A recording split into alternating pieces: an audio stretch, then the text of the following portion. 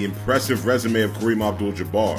Now, is this the real GOAT that people forget about? Shit. Maybe. Let me break it down to you like this. Back in Harlem, Lou Alcindor was a high school champ and tournament MVP, 3-time National Player of the Year at UCLA, and 3-time national champion. When you're winning, nobody tells you when you need to shape up. Got his number retired at UCLA, Milwaukee, and LA. That's a lot of love. Won NBA Rookie of the Year. Not one, not two, not three. A 6-time NBA champ. And a 2-time Finals MVP. 6-time MVP of the whole league. A 19-time All-Star in 20 seasons. One time he didn't make the All-Star team, he was averaging 26, 13, and 3 blocks.